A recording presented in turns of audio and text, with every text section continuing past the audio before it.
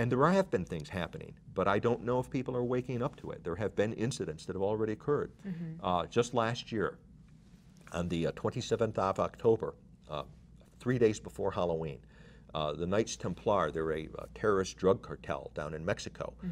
You know, they blacked out a whole province in Mexico, put nearly 500,000 people into the dark, so they could go into the towns and villages, drag the leaders out into the public square, publicly execute them to eliminate people opposed to the drug trade.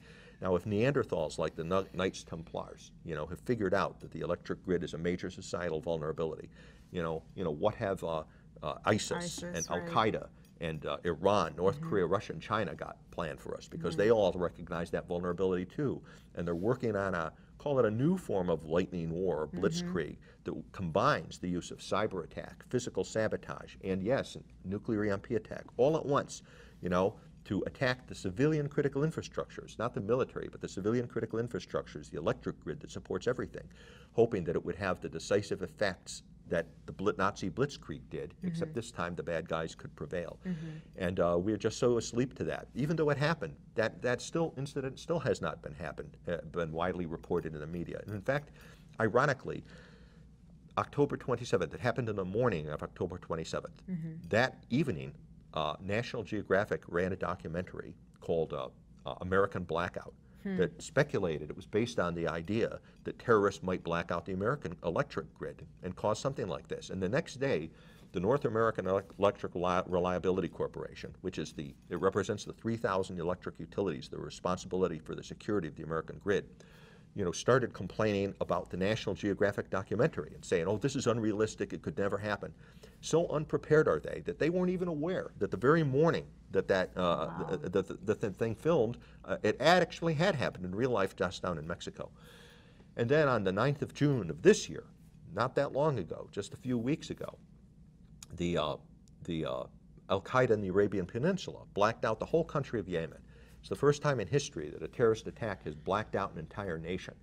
And Al-Qaeda and ISIS, even though they're rivals, they are still terrorist groups with the same ideology. They're working together.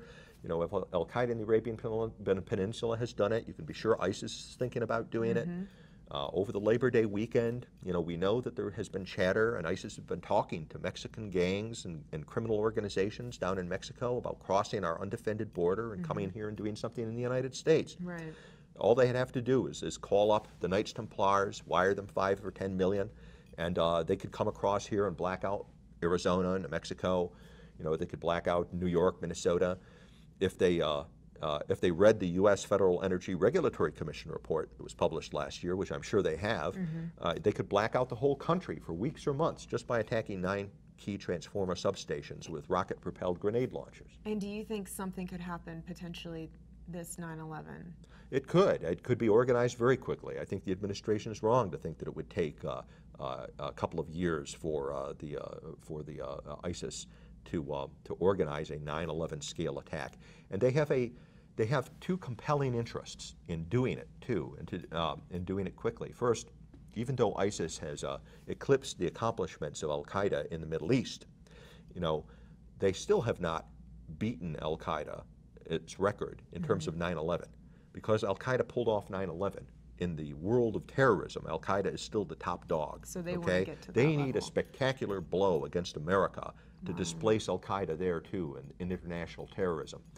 Why would they want to do that? Because this is what attracts money, this is what attracts followers, this gives them influence among the nations that support international terrorism. And there's a second compelling reason. It's their ideology. ISIS and Al-Qaeda both believe in radical jihad, that we're in the end time. You know, that this is the time when, for the triumph of Islam worldwide, you know, which is the precondition, you know, for the end time and basically the triumph of the whole scheme. And the proof of this, the proof that this is the end time and that they are on the right side of history, ISIS and Al-Qaeda, is their victories. It's proven by battlefield victories. ISIS is being, its victories in Iraq, for example, are interpreted as, oh, God is on their side. And this, even more than the publicity, is the conviction, the ideological conviction that draws them money and it draws support. And of course, this is what ISIS is all about. This is the fundamental belief system that they have, and it's why they're fighting and killing all these people, because they think it's the end time and they're trying to bring that end time on. They believe they're working the will of God. And the most spectacular thing they could do would be to take out the great Satan, okay? That would prove, in their view, definitively that God is on their side, that they are, in fact, in the end time, and that the moderate Muslims who are opposed to them are on the wrong side of history. And the infidels, of course, would be...